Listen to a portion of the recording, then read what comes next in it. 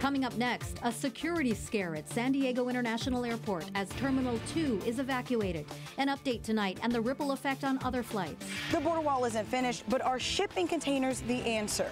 Plus, a small plane crash lands on a street in the East County. A mother shares video of a local swimming instructor she says was too rough on her 2-year-old son. What the instructor is telling us tonight. CBS 8 News Live at 6 starts now.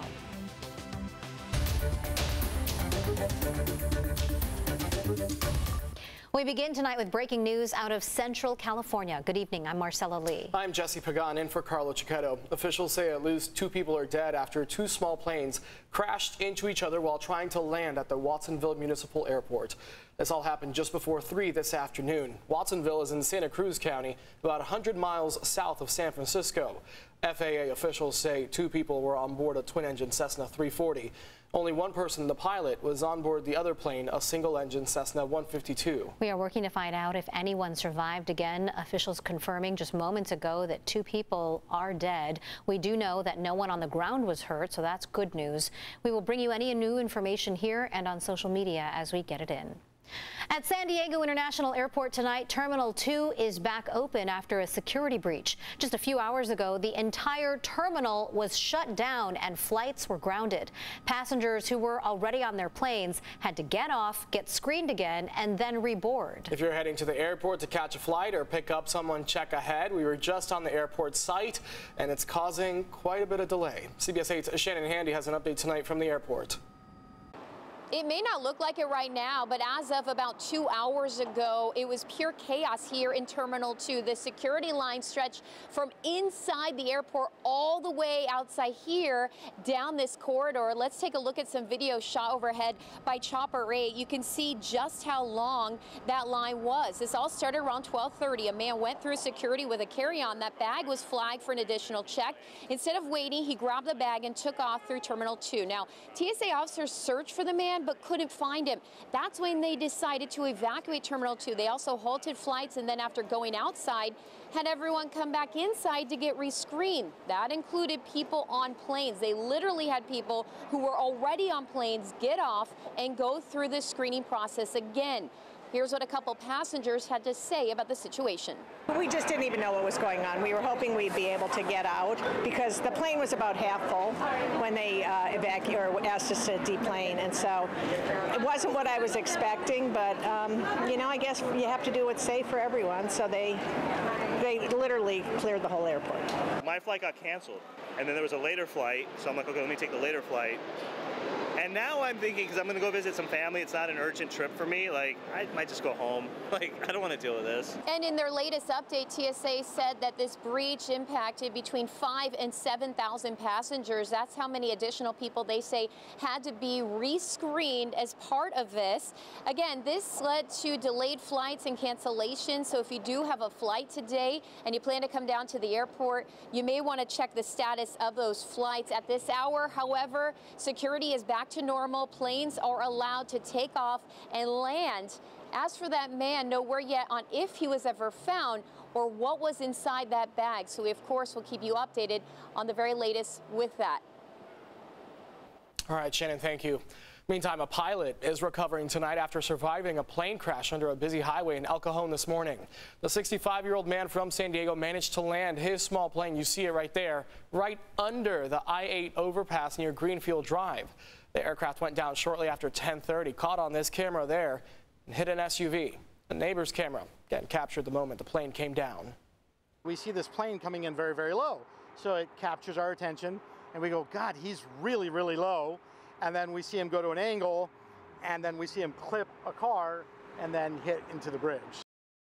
We talked with the woman driving the SUV. She says she was not hurt.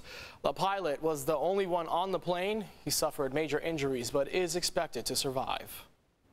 Arizona Governor Doug Ducey says the state is using shipping containers to fill gaps in the border wall along the U.S.-Mexico border. But will that work? CBS 8's Kirsten Holmes traveled all the way to the unfinished border wall in Yuma, Arizona to see firsthand and give you a look. If you take a look behind me, you can see the shipping containers being installed right now because Arizona's governor says they just can't wait for the federal government anymore. We've seen Yuma's hospital system get overwhelmed with treating migrants and not being able to treat Yuma residents. Law enforcement has been overwhelmed with the massive amounts of drugs coming through and seizures and arresting people. Arizona's Director of Homeland Security, Tim Romer, says since Friday, Arizona is spending $6 million of its $335 million from the state budget to address border security issues by installing these shipping containers in the gaps of the unfinished border wall because Yuma just can't handle the migrants crossing the border every single day. The easiest thing to do today is to close the gaps. It will help everybody on the border save lives. But not everyone thinks using the shipping containers is the right thing to do. CBS 8 reached out to Arizona congressional representatives for comment, and District 3's Raul Grijalva says in part, quote, Governor Ducey is deploying his best political showbiz tactics. The use of shipping containers is reckless and expensive and is weak political symbolism at best. It's a lot more bipartisan than it is in other places in the country. We have Republicans and Democrats.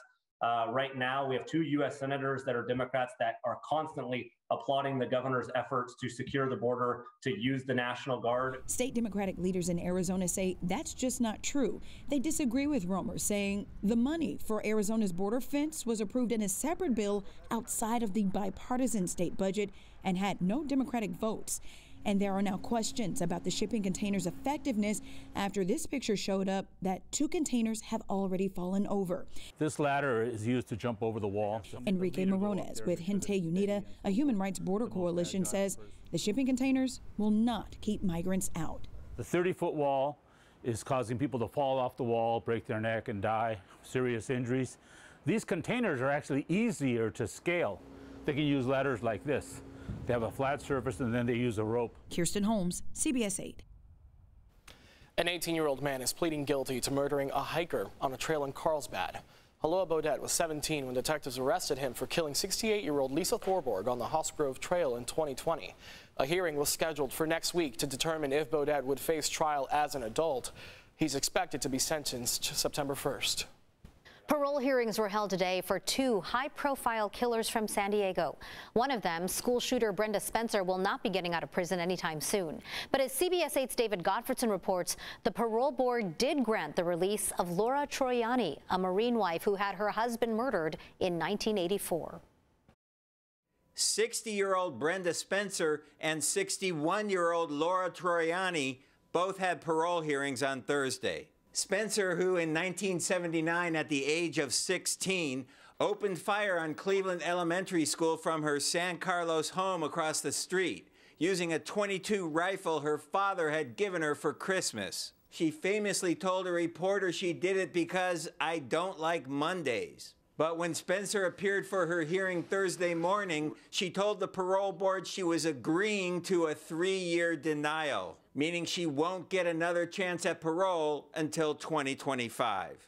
Deputy District Attorney John Cross attended the hearing and was prepared to oppose her release.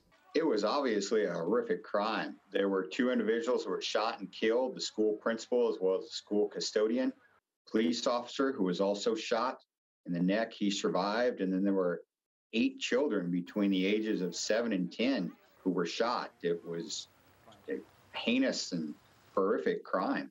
In the other case, parole was granted for Laura Troiani, a mother of 2 children who in 1984 convinced 5 other Marines to participate in the murder of her Marine husband, Carlo Troiani. Laura was having an affair with at least one of the other Marines. She lured her husband to a remote area in Oceanside, telling him she was having car trouble. He was ambushed, shot twice, run over with a car, and died at the scene. The motive? Life insurance money. Troiani has spent 38 years in prison.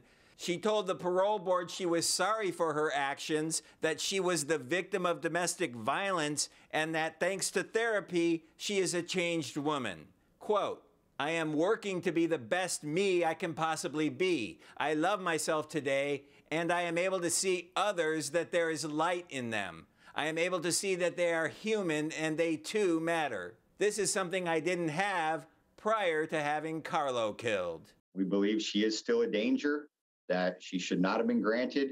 She says that she's culpable, but then she turns around and minimizes what she did and deflects the blame. So that is quite troubling.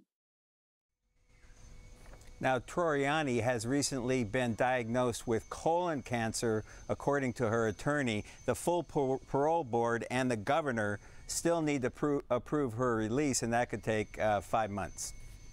Wow, quite an update. Thanks, David. Now, did any of the victims' family members attend the parole board hearing? Yeah, Troiani's daughter, who was just 2.5 years old at the time of the murder, spoke in favor of her mother's release. Relatives of the deceased husband actually wrote letters in, and they were read into the record, and they opposed his release. But again, those board members, they said that they do not believe Laura Troiani is a danger to the public. They approved her parole, and so that's going to go forward. All right, we'll see if the governor signs off on that. Thanks so much, David.